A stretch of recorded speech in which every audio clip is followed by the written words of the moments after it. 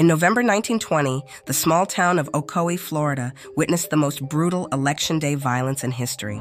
Weeks prior, KKK members threatened and intimidated Black residents registered to vote.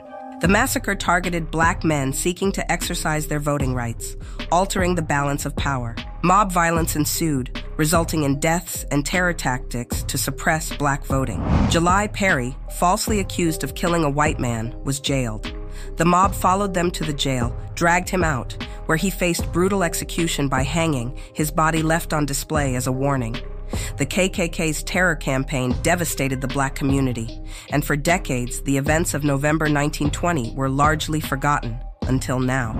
Sleepy Hollow Ground Cemetery now holds the remains of over 300 Black victims, most burned beyond recognition. The state of Florida now offers scholarships for Ocoee and Rosewood, Florida.